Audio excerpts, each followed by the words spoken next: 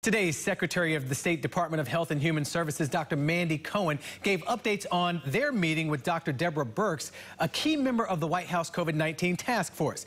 Dr. Cohen says they covered many important topics about the pandemic and how the state is responding. Dr. Birx lamented seeing people without masks while in our state.